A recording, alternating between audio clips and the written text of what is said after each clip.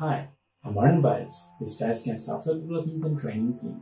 Thanks for joining me on this fastest demo of our Digital Sky Dark Matter platform that I have ever given. Dark Matter is a digital planetarium, a show control system, and a media control system all in one. It's everything you need to produce and perform wonderfully choreographed programs for your dome. Naturally, we have all the traditional functions of a sky simulator, including twilight scattering effects, stars, planets, constellation overlays, coordinate grids, and much more.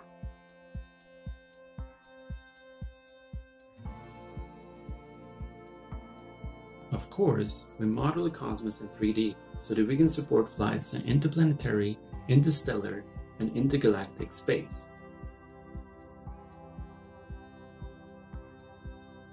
It's always nice to have something to see once you've traveled hundreds of millions of kilometers. Here on Mars, we've embedded a little vignette of the Curiosity rover right into the landscape. This is a highly detailed and fully articulated model, and we scripted some push buttons that can make the rover do its thing on command in a live show. This is just an example. You can embed models anywhere you want and make them do whatever you want. We also have the new InSight rover. Oh, and here's another fun one, which you may remember from the last IPS, a 3D model of a Tesla car. Dark Matter supports conventions for spacecraft trajectory definitions as well as orbital elements. Perhaps someday a Tesla will be equipped to display the sky in infrared, or some other wavelength. But why wait? Dark Matter does it today. Dark Matter supports a myriad of astrophysical databases in our galaxy and beyond. If the one you want wasn't present, you can add it and share it with the other users on our online forum. Some databases evolve rapidly, and you want to stay up to date. Our online data center automatically connects to leading online databases and syncs Dark Matter with them. When you add a new exoplanet system using our online data center, you can fly right up to it, or to its planet, or planets. And you can discover whether they're a gas giant or a rocky one. We also support the European Southern Observatory's Data to Dome initiative. I just used it to look up the new comet. There's more to science communication than data. There's sequencing of ideas and storytelling. With Dark Matter, you can configure custom control pages for each of your shows or lessons, and for each of your users.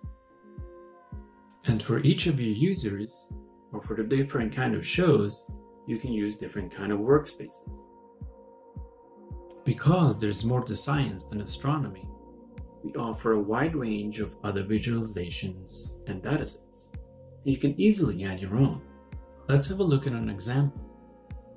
Here is the Science in a Sphere overlay, which you can use to teach geology. Here you can map textures on a planet to show various things, for instance the Fukushima tsunami. You can also use videos to further explain. And since there's more to life than science, we support layering of abstract patterns set to music for weekend entertainment shows. Visual layering is crucial in Dark Matter. With it, we can combine pre-rendered fold-on clips, music set to abstract patterns, external video streams, of course me, and even third-party fold-on applications into seamless presentations. We welcome and support fold-on applications on Sky-Skan systems. One of the best is called Worldwide Telscope. Let's learn more about it. Worldwide Telescope is a free open-source system that can run in full dome, including any Sky-Skan installation. The WWT project is overseen by the nonprofit American Astronomical Society, or AAS, the professional organization for astronomers in North America, like me. AAS servers host terabytes of real data that you can stream to your dome to show in WWT Sky mode, and it's easy to add your own data too. Even better, since WWT is free and easy to use, students can use it to create their own shows at home and then bring them to your dome to play back. WWT can even run in web browsers, on smartphones, or just about any other device, allowing you to bring your shows to a whole new audience. Because WWT works great on flat screens as well as the dome, it's a powerful tool for live streaming. To show what I mean, David Weigel of the Intuitive Planetarium at the U.S. Space and Rocket Center will demonstrate how he uses WWT to stay connected with his audience even when they can't visit in person.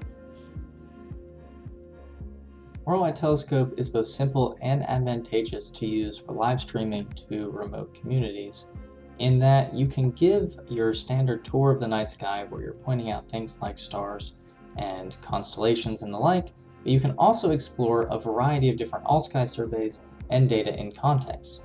So as we zoom around the sky, you'll notice that the context bar at the bottom of the screen changes and updates as you change your field of view, and so this shows you what's visible within the screen and available for exploration in real time. If we were to zoom in on, say, the Triangulum galaxy, we could improve this imagery by overlaying Hubble's giant mosaic on top of it. So we can simply click on this once and it will center it in the field of view for us and overlay it in context, and then we can compare and contrast to background imagery and also explore this enormous data set. Now, if the background imagery is not what you desire, then you can switch that up as well. And for example, we could improve on this imagery by adding pan-stars data to the background. So we can right-click that, set it as background imagery, and then compare for something like NGC 602 in here. Now, you can pre-curate what you're interested in using within a presentation by setting up what's known as a collection. So any picture that you find here, you can right-click and add to a collection. And as you do so, you can click on whatever picture within that collection to easily jump to it. So for example, this is a picture or a collection of all of my favorite Hubble pictures to commemorate its 30th anniversary. And we can zoom to the Cosmic Reef Nebula, which is recently released. We will have to change back to the digitized sky survey in order to have background data though. And as we zoom into this, you can see a beautiful stellar nursery. Now, if Worldwide Telescope doesn't have the imagery that you're looking for, or perhaps it's your own astrophotography, then you can simply import that by going to the Explore tab, clicking Open, and then adding an astronomical image. And as long as that image has astronomy virtual metadata tagged in it, then it will populate within Worldwide Telescope in the correct position with proper orientation and scale for you to explore. So in this case, we've loaded up NGC 4302 and NGC 4298, which are these orthogonal spiral galaxies that give us a neat perspective, and now can explore this with our audiences. So happy exploring to you, and go have fun. There's a whole lot more to AAS Worldwide Telescope than we're able to show right now. The new version 6.0 of the WWT application, available for download now as a beta release, adds support for the latest VR headsets and the HIPS data format used by researchers to share all-sky datasets. That's on top of WWT's already rich feature set, including things like its 3D mode and its easy-to-use editor for creating your own shows. And don't forget, all of this comes for free, because the Worldwide Telescope project is open source and not for profit. Because the American Astronomical Society is the society for professional astronomers in North America, we're always looking to get the latest research datasets into the WWT content library, and from there, into your dome.